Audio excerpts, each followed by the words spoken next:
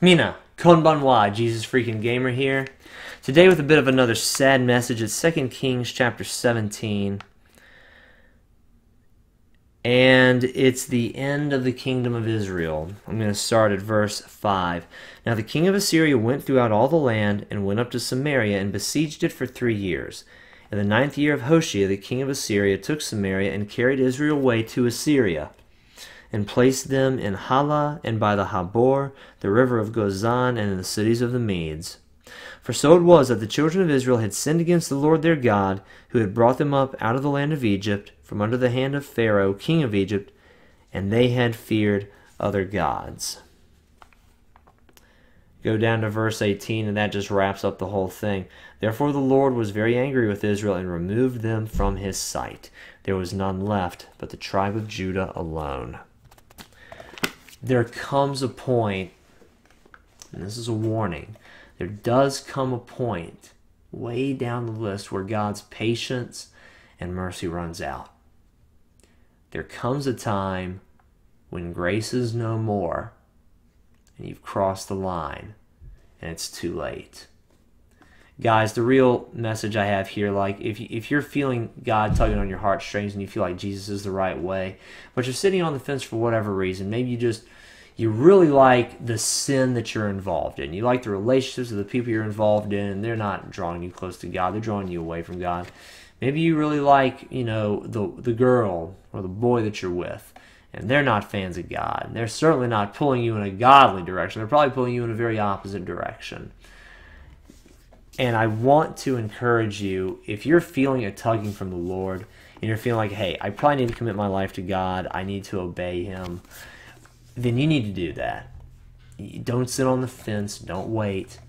You need to do that. Also, for the non-Christians out there who are like, this is a bunch of bunk, this is ridiculous, I don't believe in any of it, there does eventually come a point where God's like, okay, I'm done. Just like with Pharaoh. Pharaoh hardened his heart many, many times, as was read in Exodus. I don't think I actually covered that on the channel, so I'll cover it briefly now.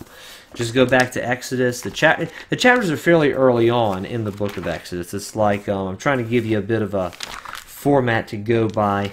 It's basically Exodus. Good place to start would be chapter 7. That's where the plagues start, and reading all the way through chapter 12. And that's all the way through the institution of the Passover and the 10th and final plague, where all the firstborn of Egypt, man and beast, are killed.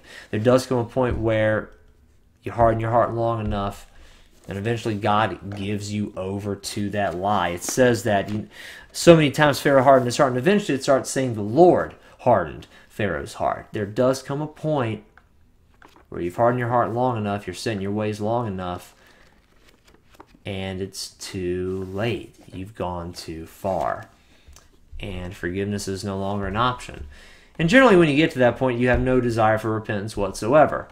Some of you aren't in a stage where you necessarily want to become a Christian. Some of you may be very anti-Christian right now.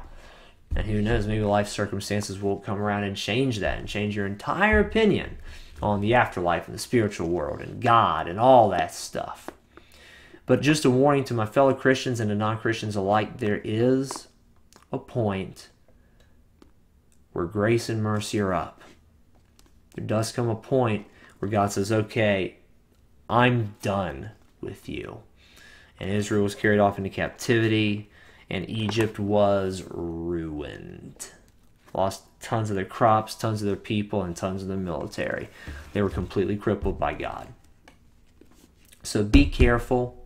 Don't presume upon God's grace, and don't presume upon God's love. Don't presume upon God's mercy. All of them are real. All of them are right there for you. But please don't just assume that they're going to be there forever.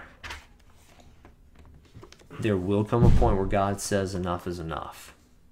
I almost don't even like to say that. I don't like the thought of people going to hell. I don't like the thought of people where God just is like, okay, no more. But another example from Jesus himself, when he stood before Herod the Great, who had killed John the Baptist, Jesus had plenty of rebukes for the Pharisees and plenty of exhortations for the rest of Israel. And he had clear explanation of his parables to his apostles and disciples, the ones close to him. But to Herod the Great he said not a word. Not a word. When God's not talking to you at all anymore, you're in a bad spot. You're in the worst possible spot. So if you feel him tugging on your heart today, if you feel a need for Jesus in your life, go ahead and ask him in. Tell him you believe him as Lord. He's your Lord and Savior. Tell him you need your sins forgiven. Because that chance, yes, there are definitely deathbed confessions like the thief on the cross who at the last moment accepted Jesus. And Jesus said, I surely say to you, today you'll be with me in paradise. That is real. That does happen. But if you're given the gospel now, if you're feeling God tugging on your heartstrings now, if you're feeling convinced about Jesus right now and a conviction of your sin right now, don't wait. Don't wait until it's too late, because there is a point where it is too late. And I love you guys very much. That's why I want to share the truth with you. That's why I want to share the Word of God with you. I want to encourage you in the right direction. I want to bring you as close to God as I possibly can. And I'm hoping that, souls will be saved and people will become Christians through this video series. I know they're my least viewed right now. But I'm hoping that one day God will use them and God will bring attention to them and that people will get saved, become Christians, get born again, as a popular term in evangelical circles go. I'm hoping that will happen. For you watching this video, for you. The Christians will repent, and non-Christians will repent and come to Jesus as well. So thank you guys very much for watching this video. A bit on the heavy side, but nonetheless truth, and it needed to be addressed. I love you very much, and God bless.